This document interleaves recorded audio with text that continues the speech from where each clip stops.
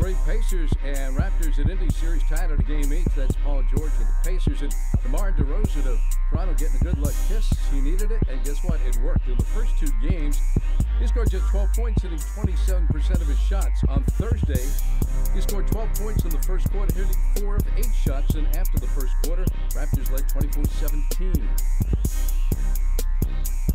Here in the second quarter, the Raptors would take advantage of Pacers' turnovers. Corey Joseph gets the steal and will make the layup on the other end. Now Monte Ellis is going to throw the ball away. Kyle Lowry finds Damari Carroll for the jam. Pacers had 12 turnovers in the first half. Still in the second quarter, Kyle Lowry drives, layup, gets the foul.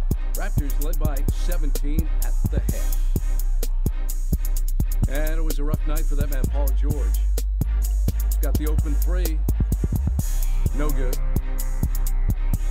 Now works his way into the corner for the corner 3. No good. Now George is going to turn the ball over. And on the other end, DeMar DeRozan finds Damari Carroll for the layup.